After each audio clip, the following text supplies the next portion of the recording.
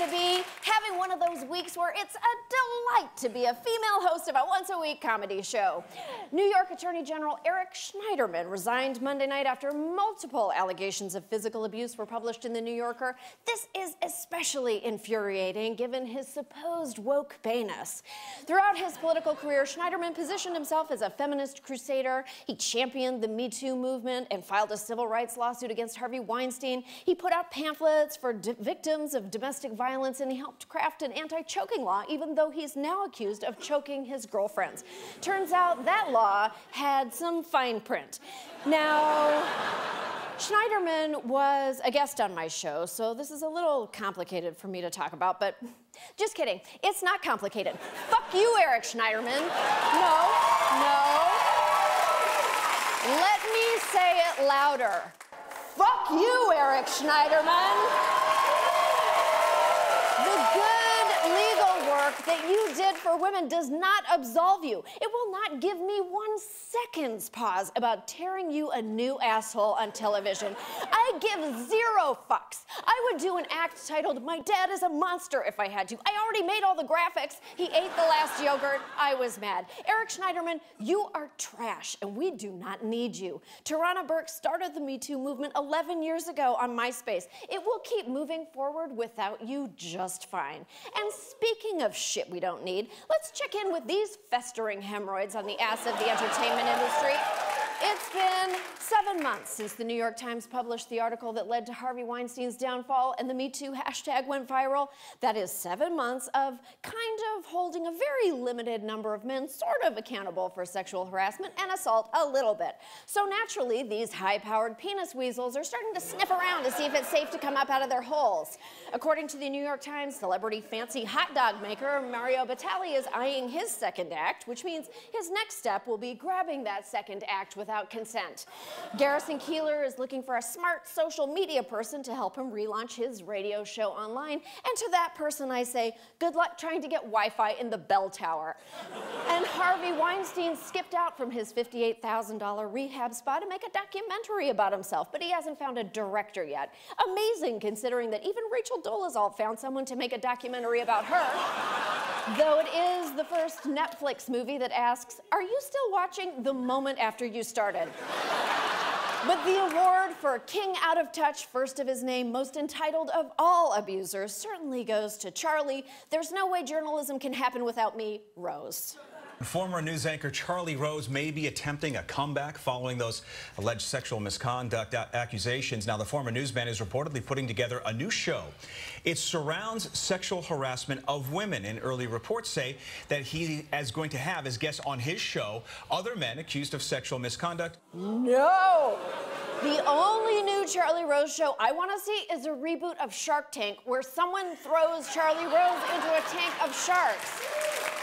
Anyway, something tells me Charlie's show may not happen because immediately after that was reported, an additional 27 women, 14 CBS News employees, and 13 who worked with him elsewhere say Rose sexually harassed them. The Post says on 3 occasions, over a period of 30 years, CBS managers were alleged to have been warned of Rose's conduct toward women at the network. Turns out the CBS News logo is just an eye that shuts whenever a woman asks for help. You know what, fellas?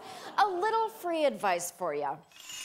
No one knows better than you how many people you've assaulted or harassed. Maybe before you pitch a TV show about it, ask yourself, have all the women I've non-consensually shown my penis to come forward in the press?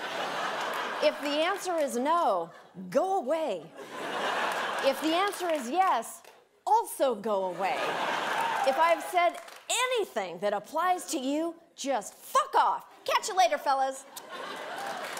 Anyway, in other news, actually, one more thing, fuckers. No one should be wearing a robe at work. Charlie Rose, you and I basically do the same job. I say some stuff about the news, I interview people, I supervise, and at no point have I ever woken up in the morning and thought, you know what I should wear in front of my employees today? A whisper of a garment that a gentle breeze could render irrelevant. Wearing clothes at work is the invisible contract we sign when we enter polite fucking society as adults. Okay, I'm done. I am done.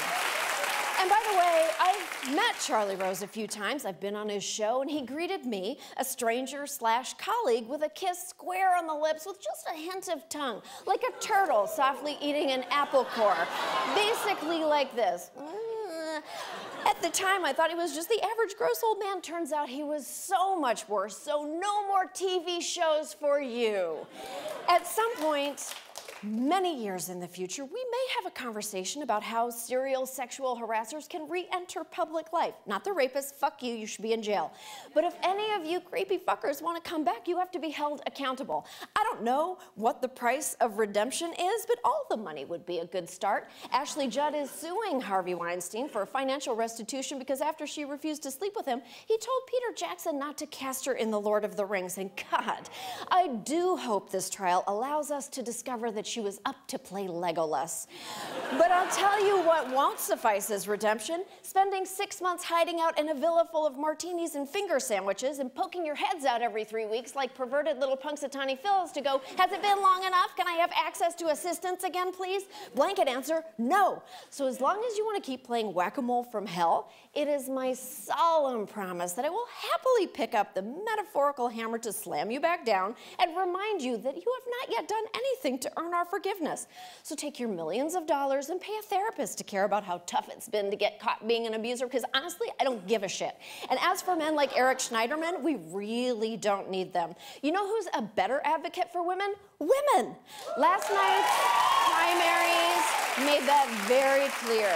Women ran in 23 open Democratic House primaries in Ohio, West Virginia, North Carolina, and Indiana, and they won 18 of them. And remember Rachel Crooks, one of the women who accused Trump of sexual assault? Last night, she won a nomination for the Ohio State Legislature. The future really is female, or at least it better be, because I am done with this shit. We'll be right back.